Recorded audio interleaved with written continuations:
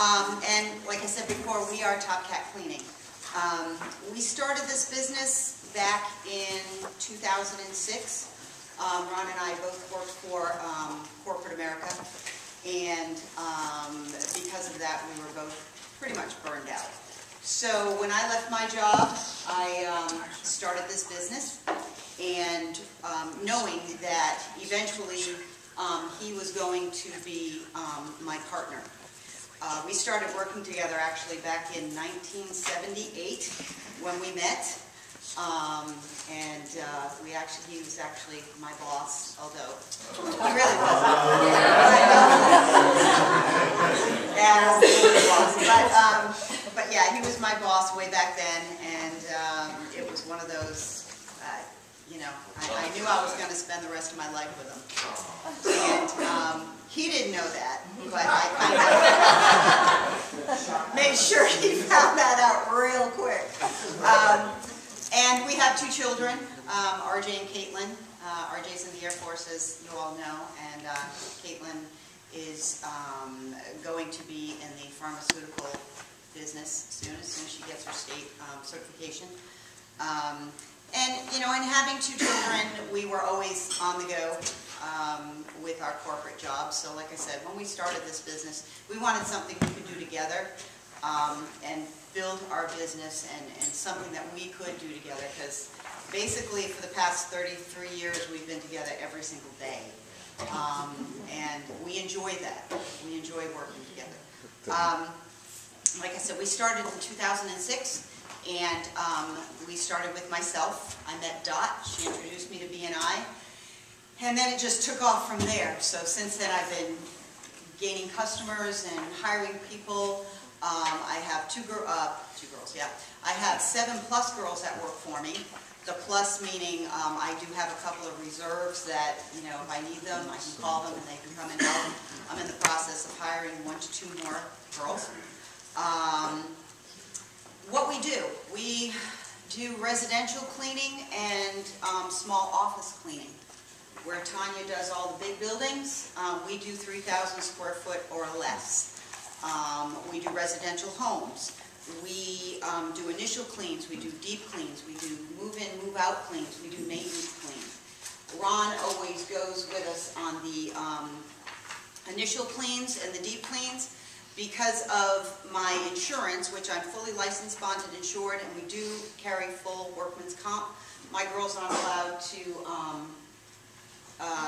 climb up on a ladder any more than 2 steps, which is pretty much worthless here in Florida because everybody has the high plant shelves and the cabinets that are very high. So he always comes with us on the initial cleans. So, do you want to tell them a little bit about the initial cleans and sure. what we use? Sure. Probably the most thing that we use is what we call elbow grease.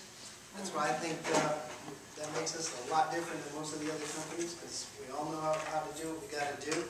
But certain equipment things, we use our backpacks. These are commercial grade. They get HEPA filters, and they're very flexible for us to get into those high areas. And more importantly, sometimes underneath your furniture. A lot of our competitors who do residential cleaning carry those upright backs that, you know, you guys are familiar with in your own homes. And they're great, they're awesome, but they don't get underneath furniture. This thing here, I don't know if you can all see, but that's how low we can get under your furniture. The other thing we can do is get behind your furniture simply by walking over it and doing behind, say this is the back of the couch. We can run our little piece of equipment over there as well. And in addition, since I'm modeling this today, we can do those high areas that Terry was talking about simply by, you know, getting on a ladder. Say, for instance, a plant shelf where there's a lot of stuff. We can move a plant, move a fixture, move a, what do you call those things, a decorative thing. And get behind it, on a ladder, do all that we got to do. We can do the tops of just about anything. So this really gives us a lot of flexibility that a lot of other companies don't have quite. And we always take 2 vacuums with us no matter where we go, because we always need 2.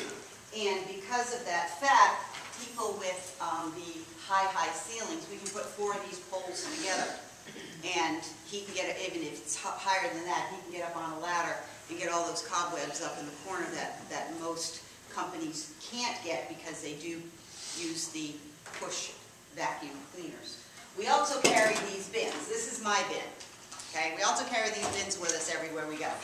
I have everything in here that I could possibly need. I carry screwdrivers because a lot of times in people's showers you have all that stuff underneath, so I take the liberty of unscrewing the bottom thing and I clean out the inside and put the thing back. The drain. The drain. The drain. We have razor blades. The thing. Yeah, the thing. We use a product which you all know I passed out last time called Echo H. Purely green. Purely green. Yeah, they've changed the thing now. We have color-coordinated cloths that we use. We use green in the kitchen, orange everywhere else, blue in the bathrooms, white on the baseboards and on the door frames. We use paper towels on the toilets. We use our blue sponge for the kitchen, and we use our green sponge for the bathrooms. We also carry a hardwood floor sponge, which is just like a nylon mesh that we can spray and scrub the floor if there's like dog drool and stuff like that we have to get off, and we don't have to go down and scrape it. And we carry the dusters. We use Swiffer dusters. They smell so good now. I don't know what they did to them, but they really smell good. We use basic stuff that you would get in the grocery store. Non-ammoniated glass cleaner, soft scrub with bleach, barkeeper's friend. We have this smell stuff. I don't know if you can smell it from where you are. Eventually. But it smells like cherry. So we spray that in the homes. And Ron has a little tool that we use. Believe it or not, this is one of the most used tools that we have. This is a meat skewer. And what this allows us to do is get into those nooks and crannies around your appliances. You know those little grooves that collect food data? This is what we use to clean them out. So we talk about detailed cleaning. I'm very proud of the fact that we provide some very detailed cleaning for our customers. This is one of the tools that allows us to do it. Remember that. Now, what we do is when we go in to give a quote, I usually take my book with me. We have a quote sheet that we use, that we pass out to the customer once we've given them the quote, so they know exactly what we're going to do, how much we're going to charge, how many people we're going to bring. Our initial cleaning charge, we have a 3-person crew and a 4-person crew.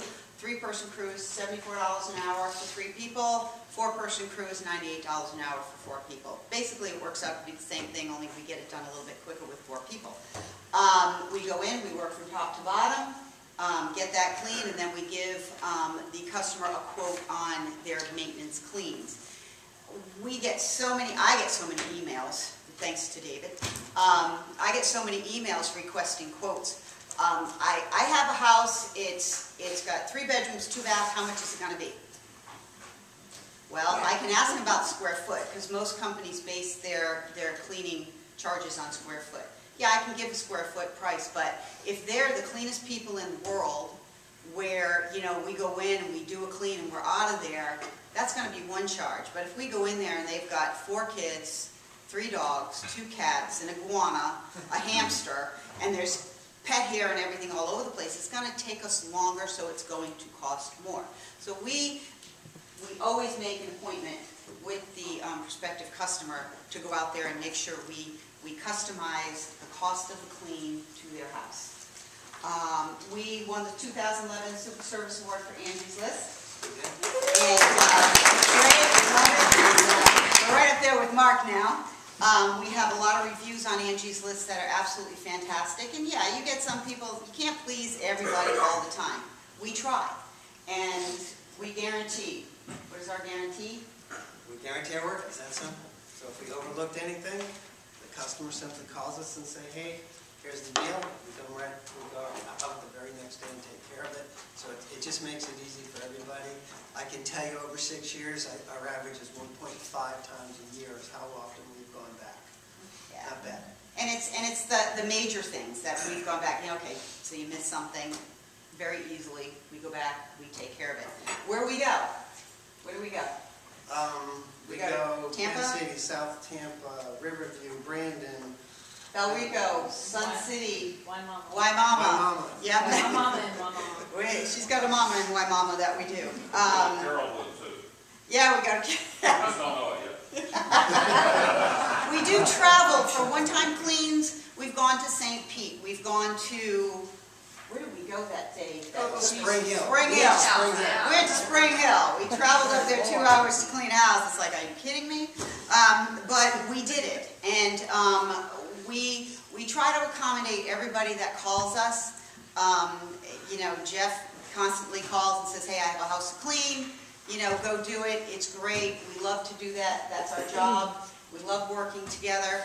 A great referral for us. We're trying to build our business side. Small business side Small now. office. So 3,000 square foot or less, anyone you know, dentist, doctor, travel agent that wants to change their cleaning service, have them give us a call. Again, we're Terri and Ryan Crimaldi, and thank you very much for your attention today.